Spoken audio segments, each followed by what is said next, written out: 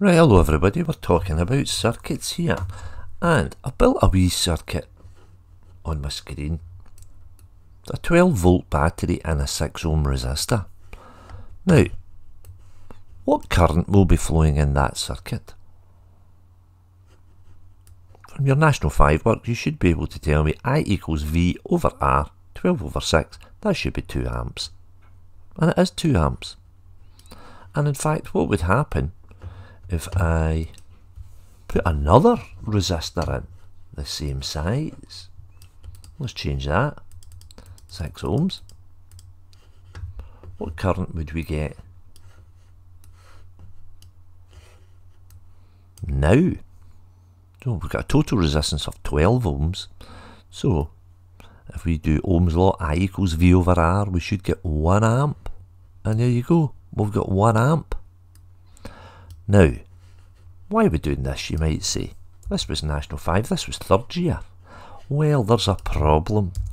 There's something we neglected to tell you last year. We were a bit careless with the truth. And here's the problem. Right, I'm going to hide these values a wee minute. Here's the problem. That's a 12 volt battery. And that's a 6 ohm resistor. What current should we get? 12 volts, 6 ohms. Well, I equals V over R, 12 over 6 should be 2 amps. We're only getting 1.5 amps. Why are we only getting 1.5 amps if that's a 6 ohm resistor and that's a 12 volt battery? Well, the only answer can be that there must be some resistance somewhere else. Now, it's not in the wires have got negligible resistance. So where's the extra resistance? Now we could work out what that extra resistance is, because if we're getting a current of 1.5 amps and the voltage of the battery is 12 volts, then the total resistance of that circuit, R equals V over I. The total resistance of that circuit must be 8 ohms. But we've only got a 6 ohm resistor. Where's the rest of the resistance? Well, the answer is, it's the resistance of the battery. If I show these values here, and here's the bit we neglected to tell you last year, batteries have got internal resistance, and that internal resistance affects the current in the circuit, but more importantly, it affects the available voltage that we have outside the battery. If I get a voltmeter just now, and I measure the voltage across the terminals of that battery, what do you think it will be? It's a 12 volt battery. We've only got one external resistor in the circuit. Well, the voltage across the terminals of the battery is, let's do it, 9 volts. Why are we only getting 9 volts out the battery? We've lost 3 volts somewhere. Where have we lost that 3 volts? Well, the answer is we've lost that 3 volts inside the battery. The harder that a battery works, the more voltage it loses inside the battery itself. The more energy it loses because it heats up. The more energy is wasted inside the battery, the less energy is available to us outside the battery. Let's draw another wee circuit and I'll show you this a bit clearer. Okay, there's the same circuit. We've got a 12 volt battery, 6 ohm resistor, and another 2 ohm resistor here. If we measure that current, the current in the circuit is the total voltage divided by the total resistance. 12 volts divided by 8 gives us 1.5 amps. That's just Ohm's law. But if we bring our voltmeter out, then how much voltage does this one get? Remember, these two resistors share that voltage. So that one gets 9 volts. And this one only gets 3 volts. Why does it only get 3 volts? Well, if you do your Ohm's law, V equals I times R. The voltage across this 2 ohm resistor is 3 volts because the current is 1.5 amps. I times the resistance of 2 ohms. 1.5 times 2 is 3 volts. Same over here. We do V equals IR. the voltage that this one gets, V equals I times R. 1.5 times 6 is 9 volts. Or if you would rather do it by ratios, this resistor, the 6 ohm resistor, is 3 times bigger than the 2 ohm resistor. So it gets a voltage, it gets a share of the voltage that's 3 times bigger. So 9 and 3. Now we did that in third year really, about how voltage is shared in a series circuit. And the only difference here is that batteries have got internal resistance. And that internal resistance is locked inside the battery. So let's make that 2 ohms. There it is. So there's our current of 1.5 amps. And there's the useful output voltage that we get. The 9 volts is available to us outside the battery because the 3 volts across the 2 ohm resistor is lost inside the battery. Now we can't measure that 3 volts. If I try and measure the voltage across the battery, all we can measure is the useful output voltage. It's called the terminal potential difference. It's the useful output voltage. The number stamped on the battery, that 12 volts, is called the EMF of the cell. The EMF of the cell is the voltage that you get when no current flows. Watch this, I'm going to take that resistor out. So no current's flowing. I'm going to measure the voltage across the cell. The voltage across the cell is 12 volts when no current flows. That's called the Emf Electromotive Force. It's the ideal maximum voltage of the cell, and you can only measure that when no current flows. As soon as you put a resistor in and current starts flowing, the battery starts working, then the battery starts losing energy inside itself because it's heating up, and we start losing some of that energy. So the useful output voltage is less than the EMF, the ideal voltage of the cell. Again, if I drop this down to 6 ohms, 6 ohm resistor, then we're only getting 9 volts of useful voltage from the cell. 3 volts has been lost. Let's have a look at this on paper. Right, this is typically how you would draw one of these circuits, showing the internal resistance of a cell, and normally they would draw a little dotted line round the cell with its internal resistance, and the letter E is used to show you the maximum voltage, the voltage stamped on the cell. Now that letter E stands for the EMF of the cell. It's the number stamped on it, 1.5 volts you would see on a normal battery. It's the voltage across the cell when it's not doing anything, when no current flows. It's the maximum voltage. It stands for electromotive force, and if you like, it's the force that moves the electrons. EMF, electromotive force. Now R is our external resistance of the circuit, small r is the internal resistance of the cell, and I is the current that's flowing in the circuit, usually measured on an ammeter. So there's our circuit, showing all those quantities. Now V, if you measure the voltage across the terminals of that battery, the useful output voltage from the cell is called the terminal potential difference. Usually the letters used are TPD,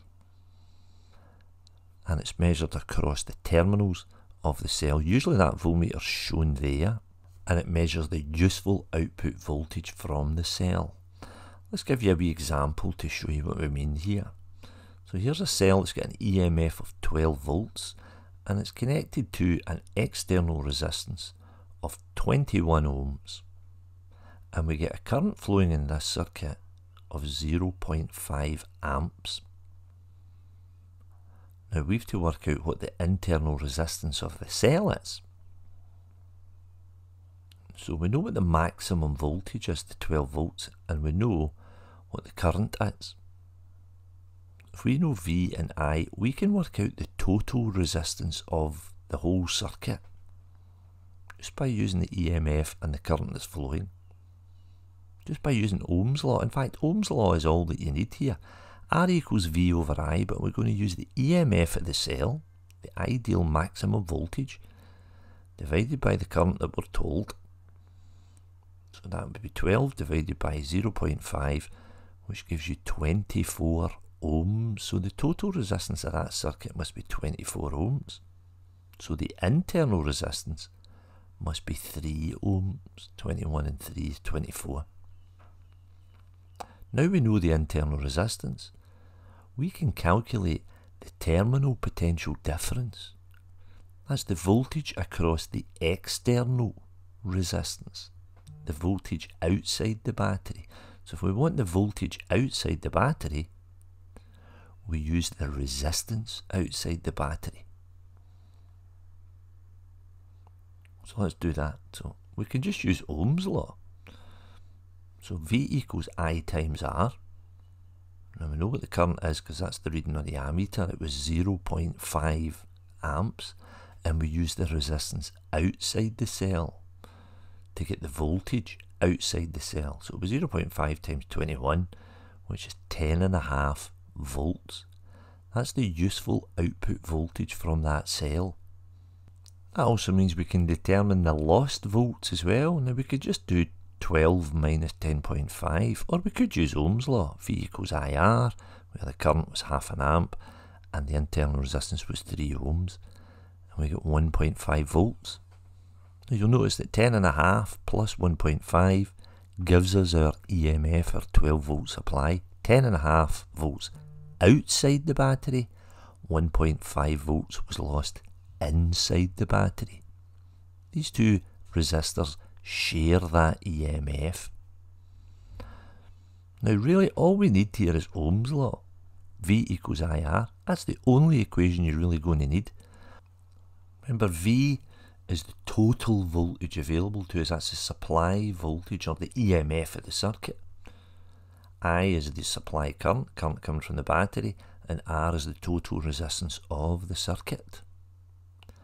But there's another relationship that we can use, and it's on your relationship sheet, that helps us to see what's going on a little bit clearer. Now the maximum voltage that's available to us is the EMF of the cell.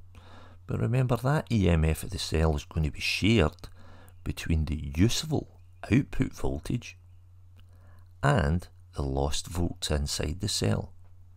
Remember, big V there is the terminal potential difference, the TPD, the useful output voltage, and we're also going to lose some of those volts when the battery's doing some work.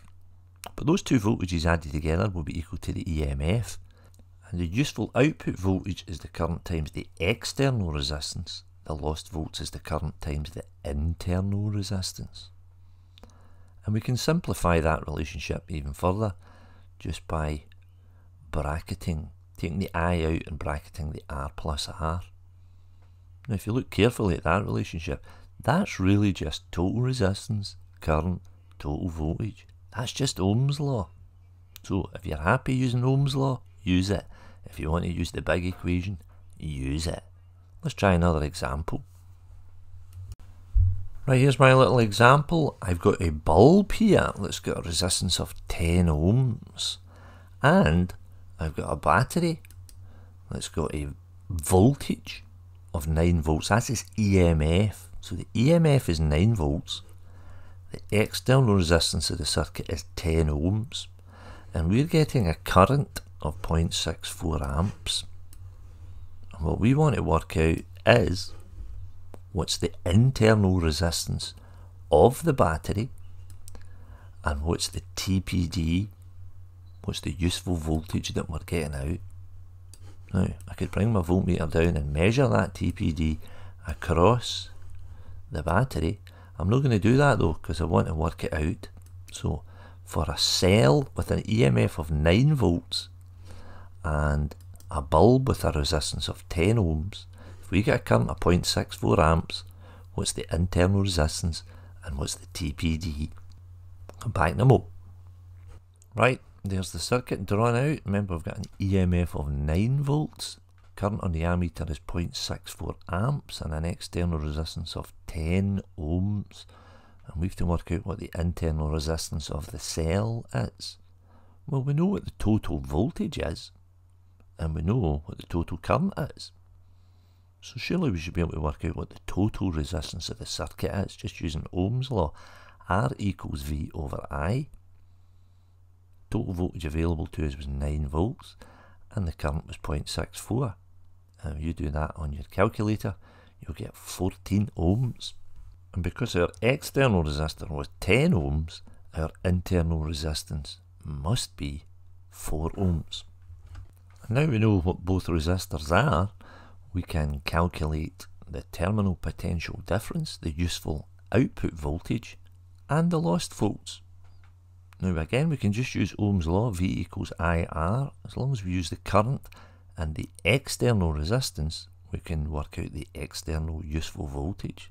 So 0.64 times 10 gives us our TPD, useful output voltage, of 6.4 volts.